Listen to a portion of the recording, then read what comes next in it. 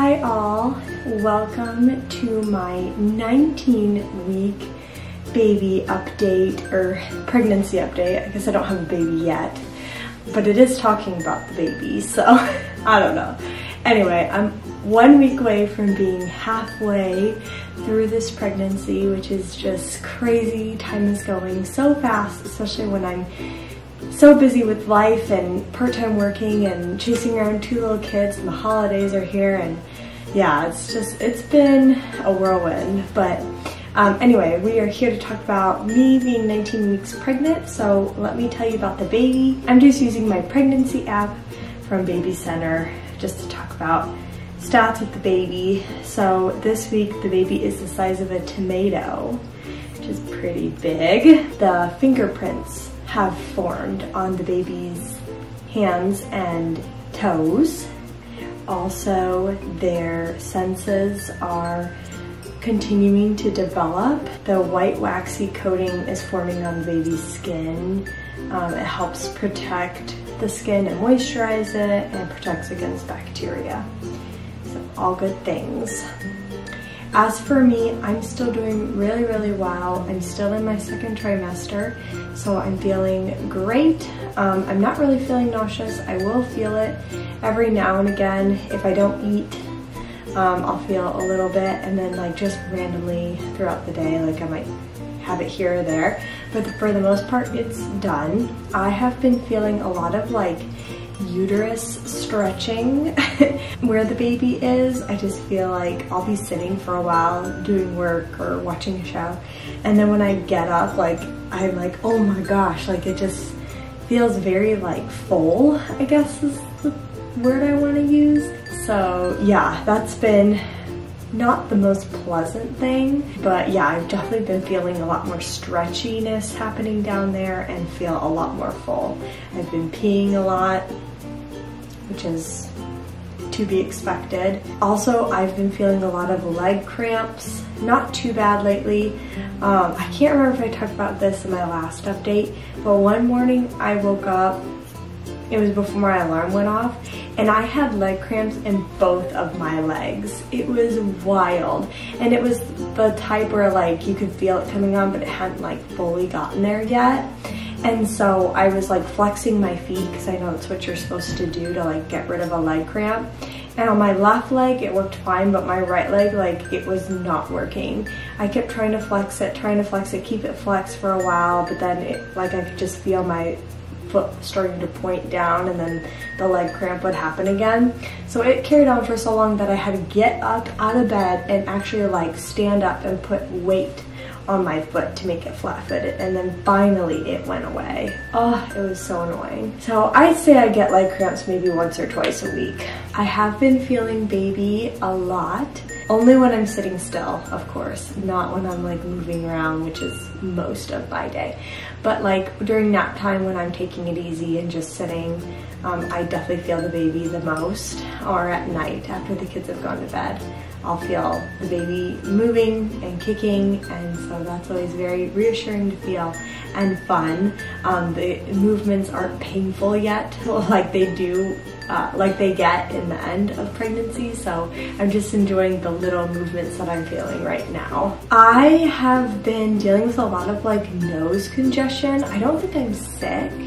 I had a cold like maybe a month ago, and so I don't really feel like it's carrying over to now, so I'm wondering if maybe it's pregnancy related. Like a lot of times in the morning, like I just have to blow my nose once and then I'll be fine the rest of the day. So I don't know if that's pregnancy related or not.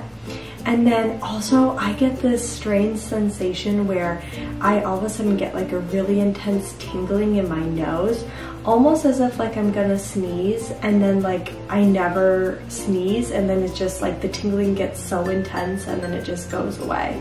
I get that about once or twice a day. Super annoying. I'm not really having any cravings, mostly just wanting meat. Not really craving snacks. I really don't have a lot of snacks because nothing really sounds good to me.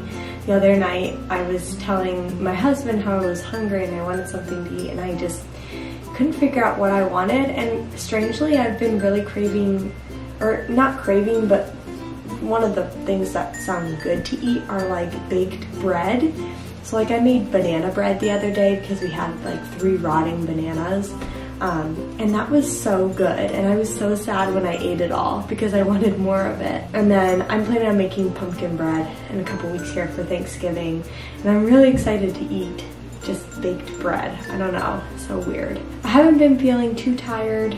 I can usually make it pretty late at night. There are some times where at like 9 or 10, like I'll just all of a sudden feel super tired and just have to go to bed. But for the most part, I'm still feeling energy-ish. Like I said in my last video, like I can't do things for too long because then I just get tired and I just need to sit, like I need to get off my feet. Yeah, kind of energy, but kind of not.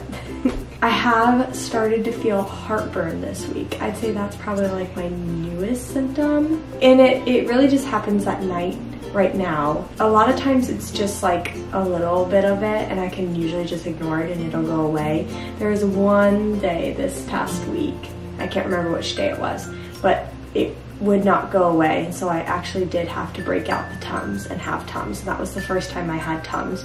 And at 19 weeks, or maybe it was 18 weeks, I don't remember how far I was, I just feel like that's really early for heartburn.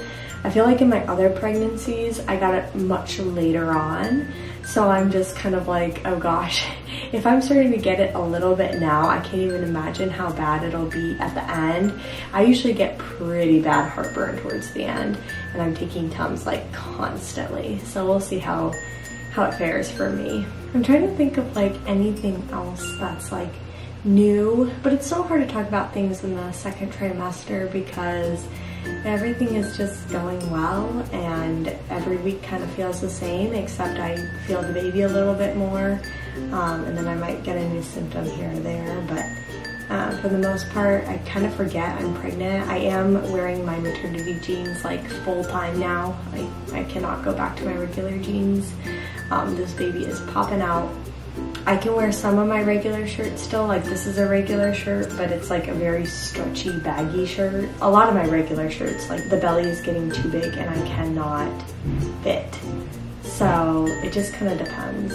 I haven't really had any headaches, which is really, really good. I haven't had to take Tylenol in a long time now, which is awesome. I have found that at night, I have a really hard time getting comfortable sitting on the couch. And I don't know if it's the couch, we did just get a new couch, or if it's the fact that like my back just hurts at the end of the day, or like I don't have, like I really need support under my back. And I found this with every pregnancy, like I always need like a pillow or something behind my back. So I don't know if I just haven't found the right pillow or what, but yeah, that's been really annoying, is not being able to get comfortable while I'm trying to like unwind at the end of the day before I have to go to bed. We just had daylight savings time a couple days ago, and so I do feel like that's kind of been messing with just like sleep and then just like functioning. So a lot of it's like, is it because the time changed or is it because I'm pregnant? So anyway, different things about that, but I think that's gonna be it for this week. I really don't have that much to say. I am going to have my anatomy scan 2 weeks from yesterday, so less than 2 weeks, and we will find out the gender of this baby. So I am planning on doing an old wives' tale vlog just to go through some and see what way I'm leaning more towards. I still really have no idea if this baby is a boy or girl. I'm hoping it's a girl, but I'm prepared if it's a boy, so we will see. Drop your guesses down below what you think it's going to be. We will record a video. I have been looking online at different options for gender reveals. Now that it's our third, I'm like, how do I want to do this one? With our first, we did confetti cannons.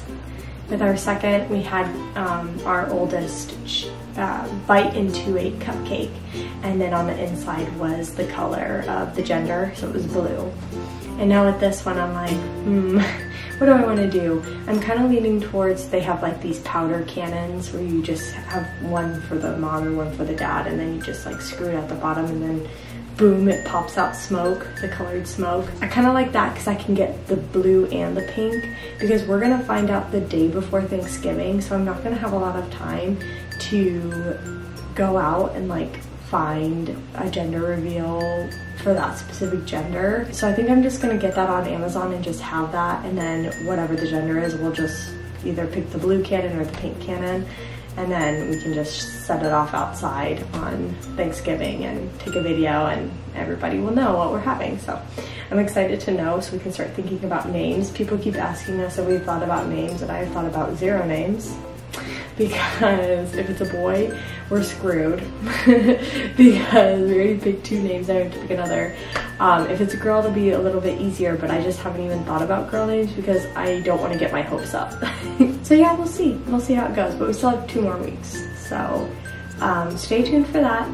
But thank you so much for watching my video. Let me know if you have any questions that you want me to answer down below, and I'll see you next week. Bye guys!